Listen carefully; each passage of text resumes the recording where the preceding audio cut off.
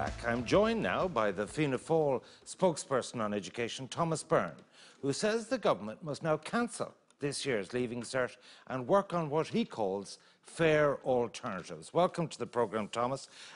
If I could start by asking, OK, we all know this is problematic, whatever you do, predictive marking, mocks, or the written examination. What is your fair alternative? Well, first of all, Ivan, where we've come from is that we've tried to give to the department a fair wind on this because we believe that it is a difficult situation for them, undoubtedly. But I've come to the conclusion, I've asked for the public health advice which the department has, which says that the Leaving Cert can go ahead and the ways that it can go ahead, and I haven't received that. And then last Friday, the government published a roadmap, as you've just been discussing, to get out of the restrictions.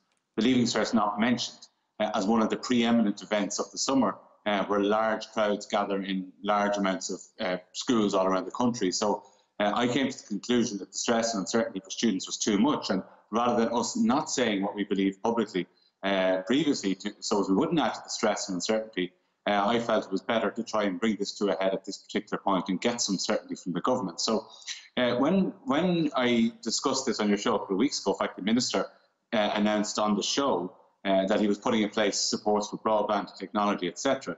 Now, they materialise, Ivan, but to a very small degree, it has to be said, with very little support around the country, and the broadband divides and other divides remain. So the Leaving Cert, as it seems to me, I haven't seen the evidence that there's a public health basis in which to hold it. The department has to explain that. The department has an advisory group on exams, Ivan, and there's no public health expert on it. And as far as I've been told, no public health presentation has been given to that group either. And I find that absolutely shocking. Tom, fair comment. My question is very simple. Yes, if you pick mocks, but it's very fundamental. If you pick mocks, if you get predictive marking, it brings a subjective element into it. It might be challenged in the courts.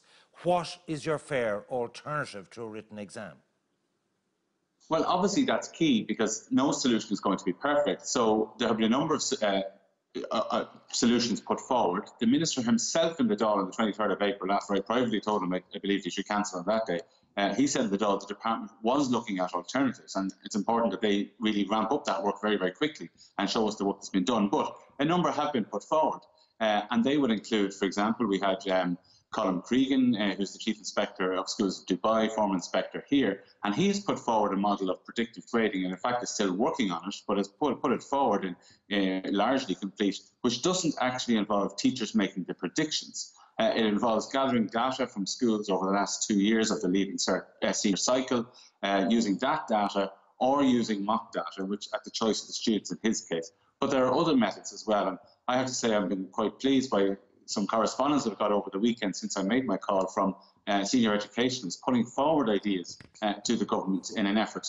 to get this. But what senior people are saying to me is they just don't see any public health basis at the moment as to the Leaving Cert going ahead. And I think anytime Tony Holohan is asked about this, he tends to say it's a matter for the Department of Education. Now, he comments about every other aspect of Irish life, and rightly so, and that has certainly led me to raise questions privately, but now publicly, as to whether this can go ahead. Thomas, please stay with us because we want to discuss government formation presently. But I want to put that to the panel. Kate O'Connell has joined us, pharmacist, and Michael O'Keefe is still with us. I mean, you know, there is no perfect solution. We're into Brian Lenihan's least worst scenario. What's your reaction to the Leaving Cert? I suppose, as somebody who every year quivers at the thought of the Leaving Cert exams, I think many of us have still post-traumatic stress from it. I can understand how uncertainty would add to the anxiety for students. I really would not be in favour of changing the goalposts for students at this time, having to look back at 2 years' work when that wasn't on the agenda 2 years ago would to me seem very unfair. My preference personally, and I'm not an education expert or a teacher like Thomas, is that the exams would go ahead and would be achievable in a way that is safe, where social distancing can be attained, and where there is fairness for the students. Because many people, predictive marking would not suit them. I know it wouldn't have suited me back in the day. I do feel in particular for people who are repeating their Leaving Cert, who have put in perhaps a lot of work, have identified their weaknesses, and this perhaps would not suit them, and they're getting a year older, like we all are. You could have a situation that a parent would be given a guesstimate mark, a predictive mark to their son or daughter. Oh, I think it would be open to huge challenge. I think wouldn't run.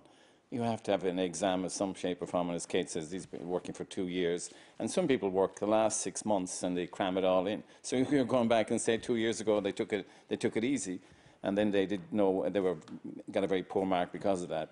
Oh, it has to be an exam, and it has to be a written exam, and in my view, otherwise I think it won't run.